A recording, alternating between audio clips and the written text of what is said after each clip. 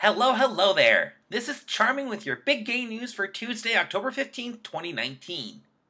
First up, Boston Globe chronicled how coming out saved former New England Patriots player Ryan O'Callahan's life. The former offensive lineman, who retired 8 years ago, discussed how he used football to hide his secret sexuality. But now, having come out, O'Callahan says that being his true self has saved his life. In other big gay news, Pink News reports that a Scottish man who attacked and hurled homophobic slurs at a young boy is facing jail time.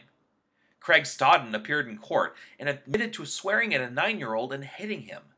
Stodden ordered the boy to get out of the house, which was the boy's mother's house.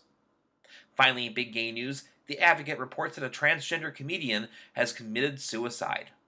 Daphne Dorman, who was referenced by Dave Chappelle in his latest comedy special, was an up-and-coming performer in San Francisco. Dorman left a goodbye message on Facebook before taking her own life. And that's it for Big Gay News. Lavender's next First Thursday happy hour will be at the Marquette Hotel on Thursday, November 7th. We'll see you then!